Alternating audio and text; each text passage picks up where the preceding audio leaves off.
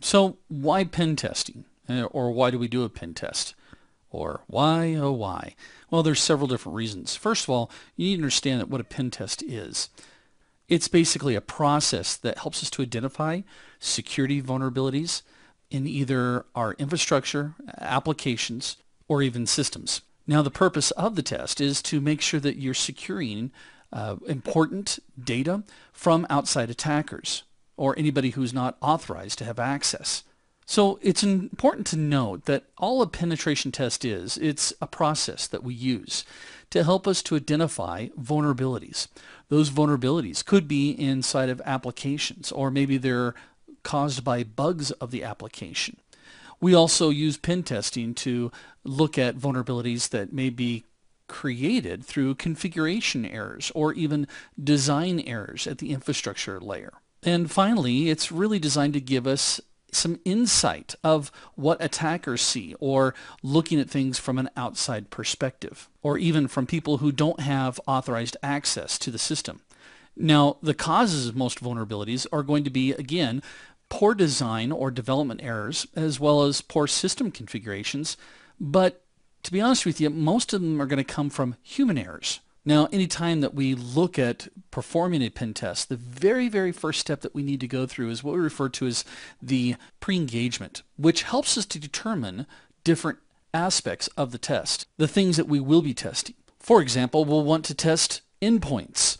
That would be any desktop, laptop, servers, just anything that is our endpoint.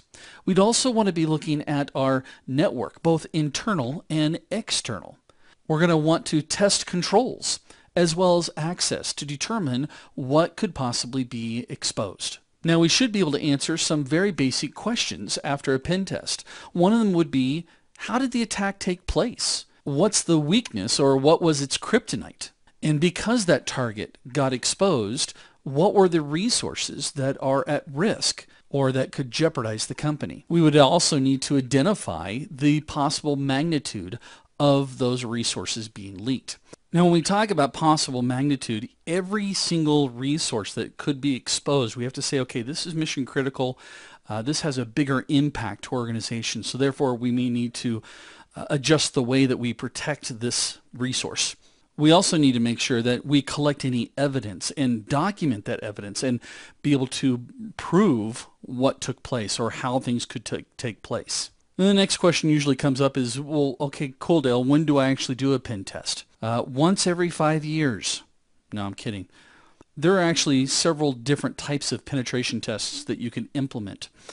And each one of them are implemented at different times. But typically we would say anytime obviously our security devices discover some type of new attack on the network.